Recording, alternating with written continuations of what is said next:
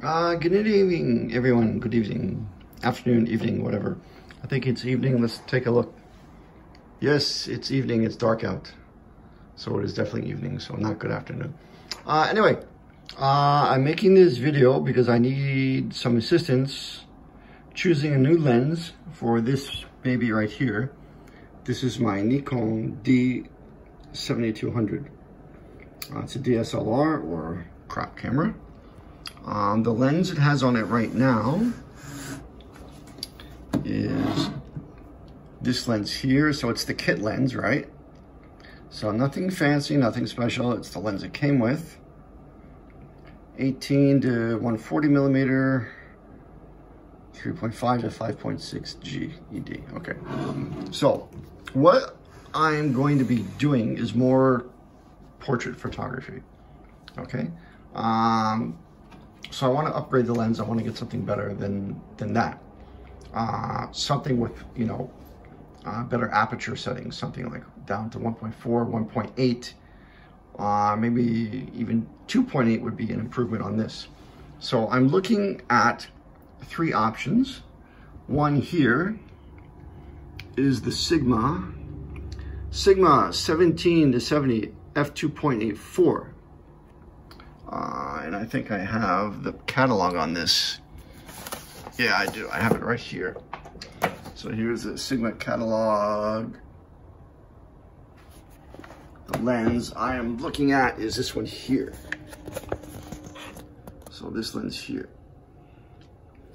Now, I never used Sigma before, but just by doing the reviews, I'm in Japan, by the way, sorry, it's in Japanese. Just by looking at the reviews, the price on this is, where's the price? Yeah, 57,000 yen, that's about $550, okay? Maybe a little less, maybe 530, 540, something like that. Could even be 500, depending on the exchange rate.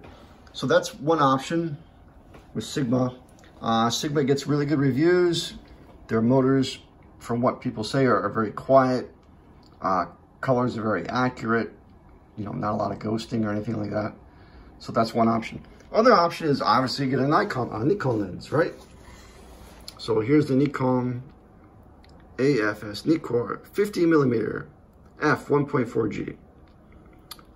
But drawback on this is one, it's strictly 50 millimeter lens. I don't get the flexibility of the 17 to 70 millimeter. And the price on this, does it say?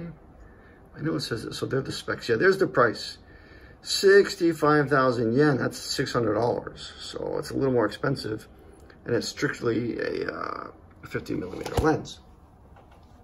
So lastly, last one, let me see if I have it here. I think I have it open here somewhere here on this page. So this is the Nikon here. Nikon 50 millimeter. The other one is the Tamron. I'm looking at a Tamron. Tamron SPAF 7050 millimeter 2.8. A spherical. Now that's where I'm still kind of a beginner, so I don't really know what the difference is between.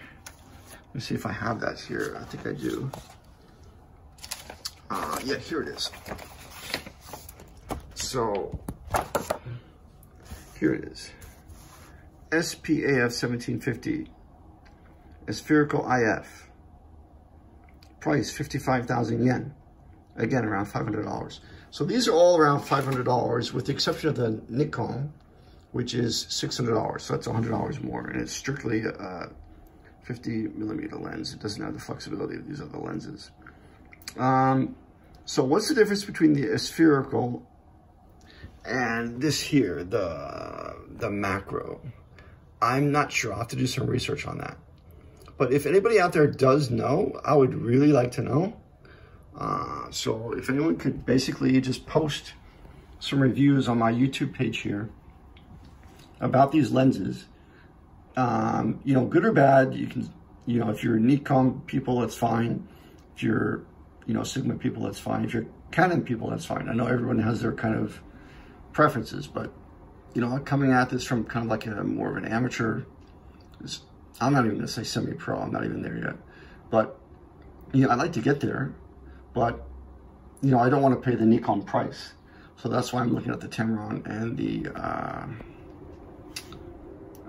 the Sigma, because obviously Nikon prices are just, you know, stratospheric. So if anyone has experience with either the Sigma or the Tamron with Nikon, please let me know. Or if you have another suggestion, please leave another suggestion in the message box, or not message box, but somewhere on this page. Leave a message on what you recommend. Okay, that's it for now. So any comments would be welcome. Any recommendations would be welcome. And that's about it for now. I will talk to you soon. Thank you very much. Bye-bye.